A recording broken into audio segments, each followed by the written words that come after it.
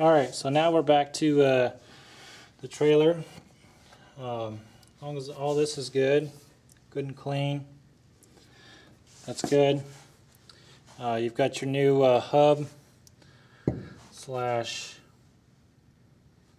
disc, and we're going to install it. Alright, before you go and install it, what you want to do is take your disc with some parts cleaner, brake cleaner, and spray the outside. The reasoning for that is you don't want to get any kind of grease, oils on your new pads.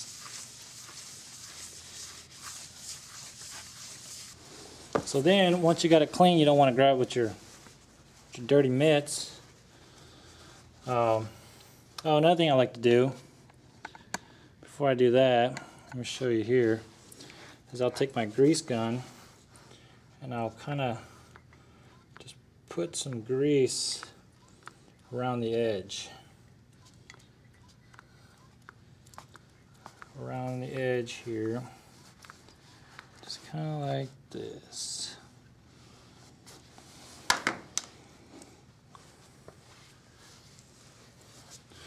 Wipe your hands off before you go to grab it, and then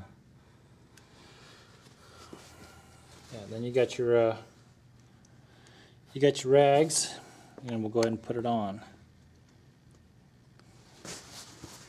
So what you do here, grab this,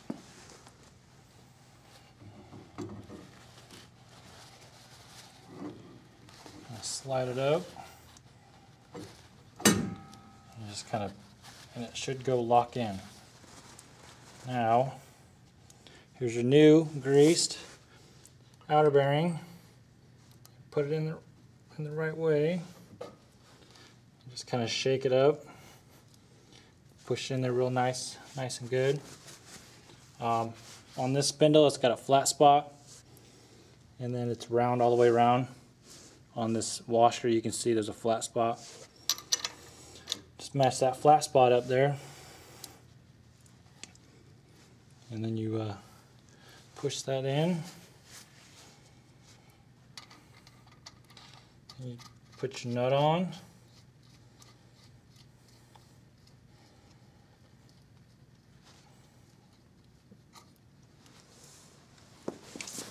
Now you don't want to have that nut too tight, because what will happen, you see right there, if you have it too loose,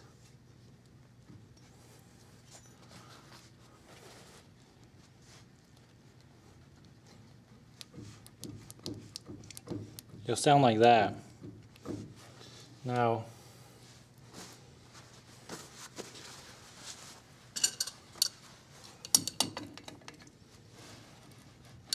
if you have it too tight, then it's not free spinning, and then you'll actually wear out your bearings faster.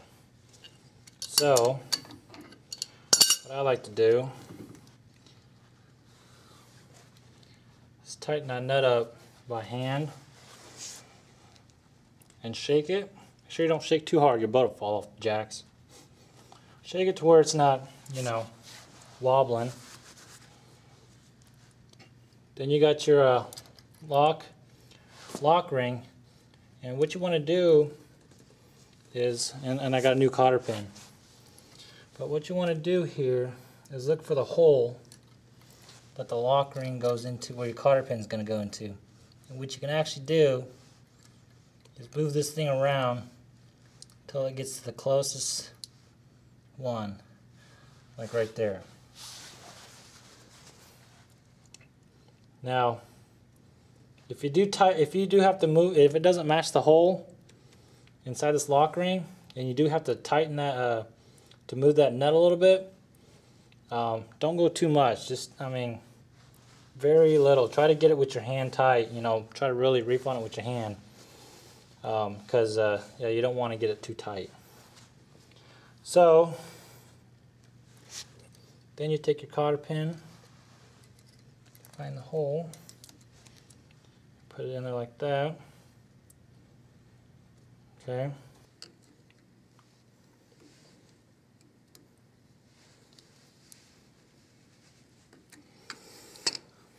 Get it in there like that. Alright, so now that keeps it from wanting to turn. And your bolt stays in there nice and tight and your bearing's in there nice and good. Then make sure you give it a good spin. It spins real easily. Alright, now all you gotta do is you put the bearing buddy in and the brakes and the caliper. We'll show you that next. Alright, I got this bearing buddy here. You can see it's different than this style, like you see on most of them. This style here, it actually has an indicator on the outside. This has an indicator on the inside. And with these fancy wheels or the wheel covers like this, what ends up happening, it sits just like this, and you can't put that rubber cap on there. I mean, you probably could, you couldn't mash it on there, but I just don't like this style very well. In fact, when I bought these, I put this in, and I started pumping grease in there, and I didn't check for operation because it was stuck, and I actually blew the inner seal out. So just be careful when you're pumping grease.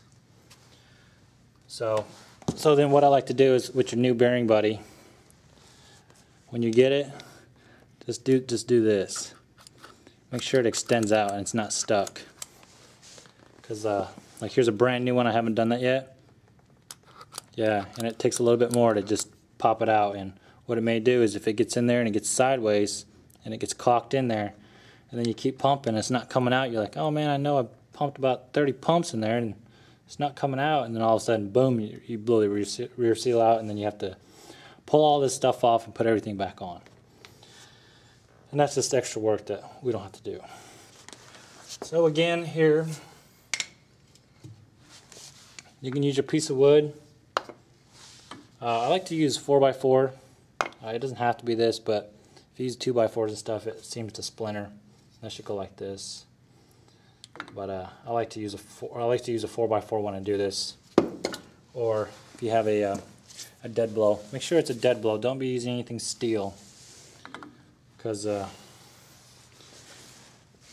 you will mar this up pretty good and wreck it. Now, if you're on the side of the road, then yeah, if that's all you got. But something soft.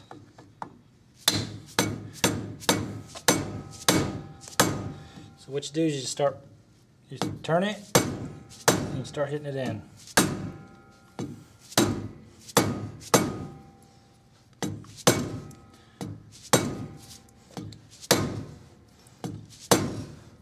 Pretty much what you want to do is you want to look up on top there as you're going, but as you can hear, as I'm hitting it, it's really shaking the boat.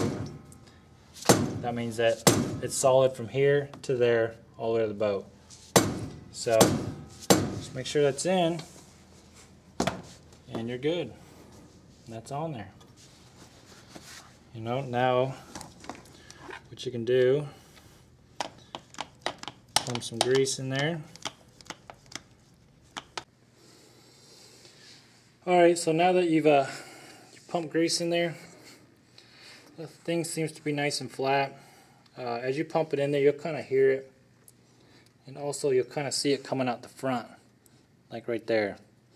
You pretty much want to stop there, because you don't want to blow out that back seal like I said before.